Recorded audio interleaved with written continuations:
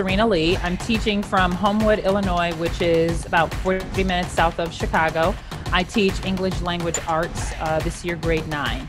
I love teaching live because I like experiencing the reactions of students. You know, you have those moments where, you know, you'll be teaching a reading or there'll be some kind of assignment that, you know, hopefully all the students really enjoy, but there's certain students that, you know, will communicate they really love it. Sometimes there are classes that just have like different personalities. And so, you know, this year, one of my classes has a student who is really into 80s Britpop, which I think is just the best thing ever.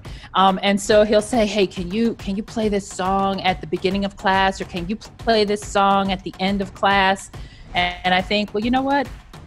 That's one way to connect with this student, right? Because he loves this music. Even if it were a kind of music that's not my favorite, I would still give it a chance and say, yeah, sure, I'll play that. Travel, I would say, is at the top of my list, which makes me really sad with the pandemic going on. But I love traveling, and especially with my 10-year-old now. You know, he's old enough that we can take him places. So maybe I'll circle back to some place I've been before, but experience it with him.